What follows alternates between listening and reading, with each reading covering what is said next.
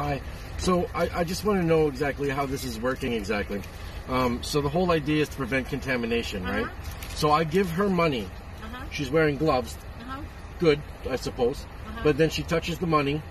Then she goes over there and she has to get toonies and she comes back and then she hands me my change. She's wearing the same gloves. Then she makes drinks. She puts the lids on wearing the same gloves. Now every drink that goes out has the same contamination from every single person that came through the drive-thru with their money.